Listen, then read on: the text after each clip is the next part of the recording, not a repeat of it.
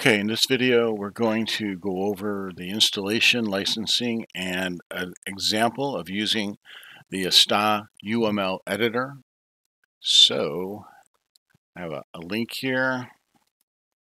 You should follow it. Oh, doesn't really show it, does it? Well, that's the link right there. There's also a link in the document. So either way. And this takes us to the licensing page. So on this page, you're going to request a license of the tool.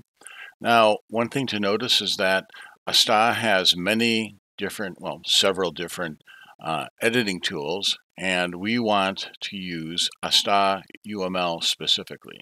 So it's a UML editing tool, and the license you receive won't work with the other tools. So you have to make sure you're using the UML tool.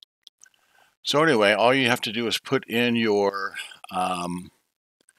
address, your email address, and you must use your utd.edu address to qualify for a free license. And then the name of your school, first and last name, yes, yes, and then hit apply. And after a minute or so, you will receive a document.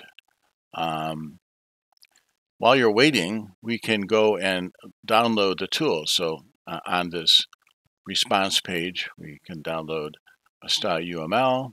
There's other ways of getting to it, but this is the one I'm showing you. And then here we have the different packages that they support. And there's Mac OS, Linux, and so, but anyway, most of you will be on Windows, so you want to download the Windows tool. And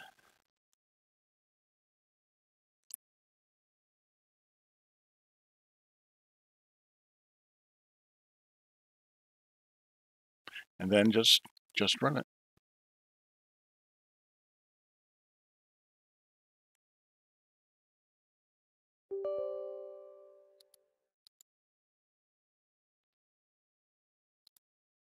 And it takes you through an agreement. Now, I've already installed it. I don't want to go through it again. So install it on your PC.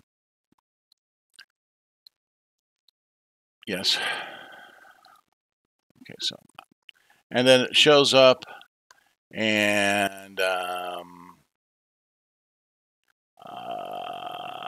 right there, Astah UML. Okay, my license just showed up. And this is like the fourth license I've requested in the last couple of weeks. So they just keep sending them to you. Here is your student license. It's in a zip file. Download it.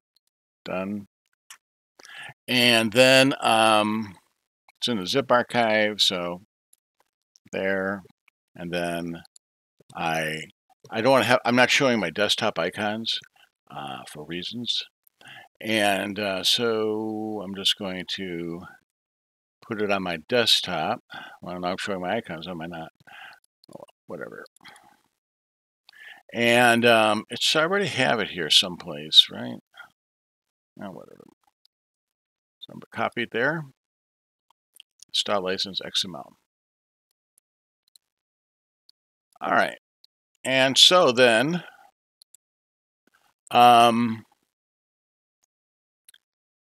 because I already have it installed, I'm not going to get prompt for the license. So it's not a perfect example for you to follow, but it's close enough. So open Astah, and then license.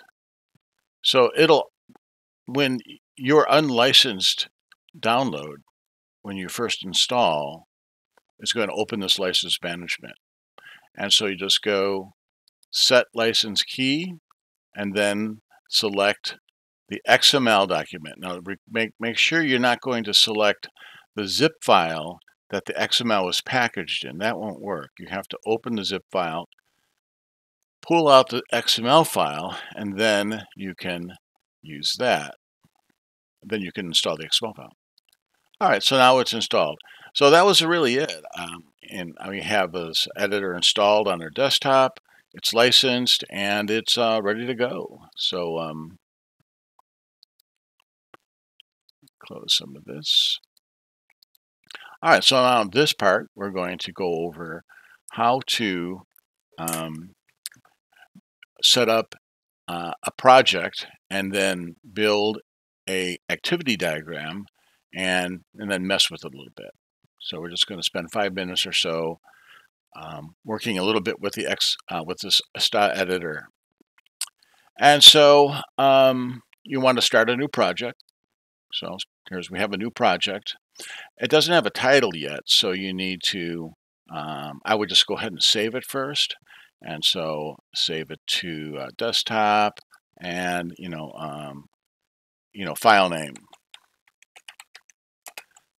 So in the documentation, in the project description, there's a specific format that I want these Astah projects to follow so that they have your team number and your net ID.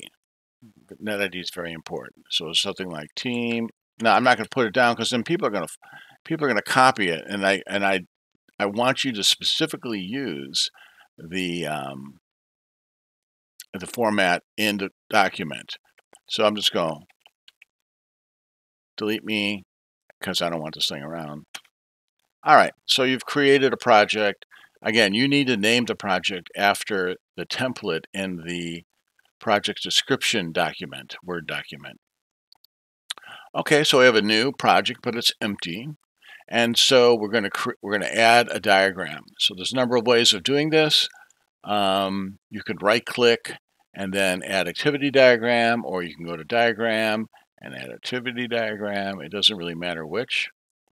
So now we have a diagram going here. And because I'm asking you to use the UML swim lanes, because I'm looking for a scenario or a process that involves the interaction of the user and the system in some way, we need 2 swim lanes. So I'm going to start the first swim lane. So you click, then drop, and it'll be the user or customer or whatever the role is. And we'll need a second for the system. Okay, off to a good start. Here we are. Now we need to add activities or tasks into this to describe our process. So I'm just going to use the example of the register new customer for an e-com site that we talked about several times.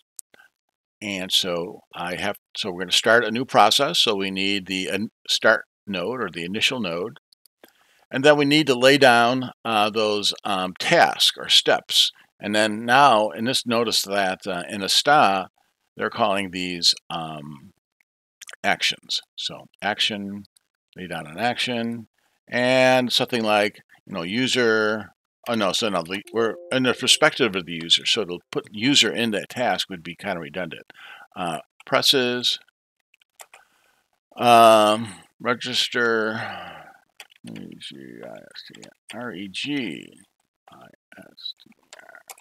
new customer,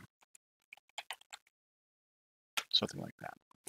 All right, so there we go. Now, and in terms of aesthetics, it might be a little bit wide, especially if you have a long sentence. So I'm just demonstrating that you can go in and resize these so they take up a little less space.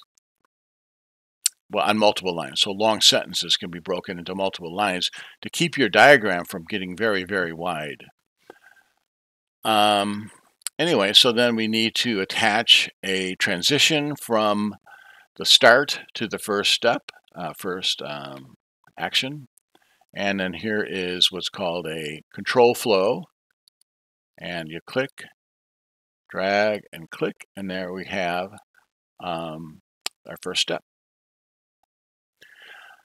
And you can repeat that. Another option, so we need to place a response of the user, the system's response to the user selecting this action. I could drag, I could do this click, click for a new action, but I could just double click on the screen. I think that's nicer. Presents the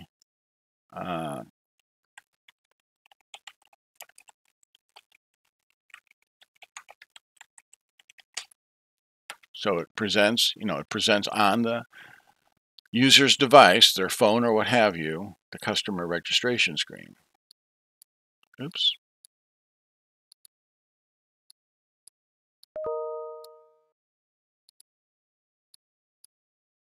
Something like that. It's good. And then now again, we need a transition, and we could click and then drag. But if you just if nothing is selected, if you hover over the action, this arrow shows up, and then you can just grab that and show that. Go that way. All right. So the user is presented this registration screen, and so now it's in the user's turn, and so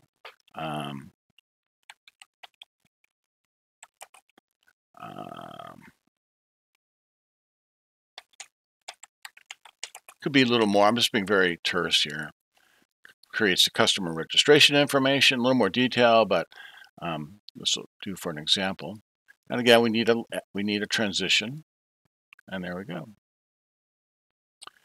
So they complete the information and they submit it. That's assumed they're going to submit it, and then we need the the system's response action. So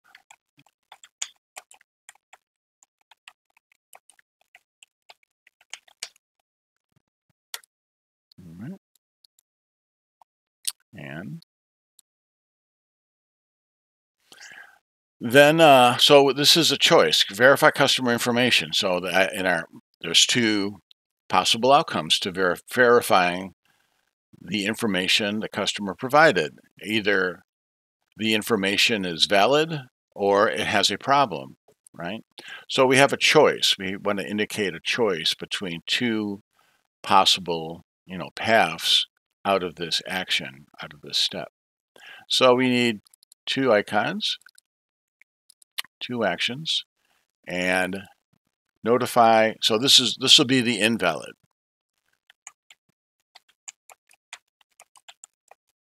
Now, if you want to, you want to break the line here, instead of resizing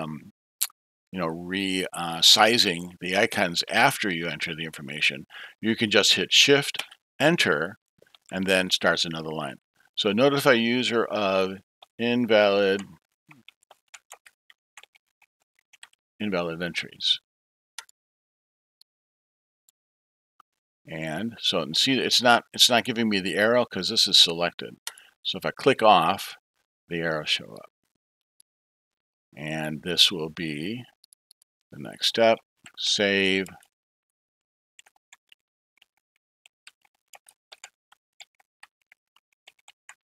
Save customer information. And we'll need an arrow for that. And then this goes back to the user to complete the information correctly in this case.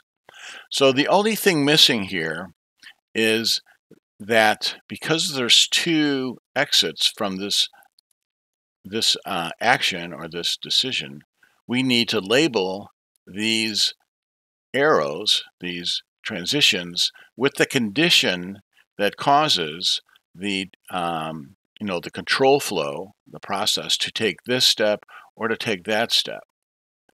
So I select an arrow, and then down here we have this. So this is a little area dialog, if you will, that allows us to, here you could create the information here. You could have entered the information here if you wish.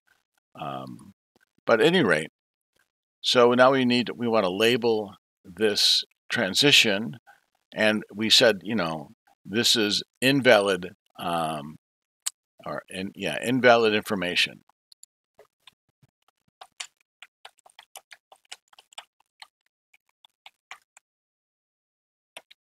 Now you can do this thing as well. You can do multiple lines there as well, but I don't want to.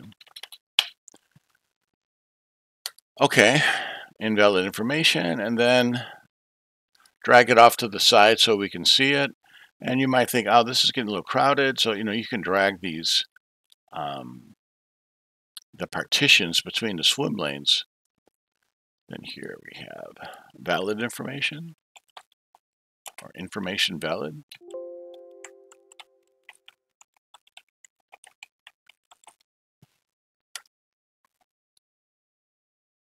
Okay. And then so that's it. I mean, you add whatever comes next. And remember, transitions could go back and forth between the system and the user. I mean, and at the end, I'm not saying this should be the end of this process, but for the sake of an example, you need an end transition.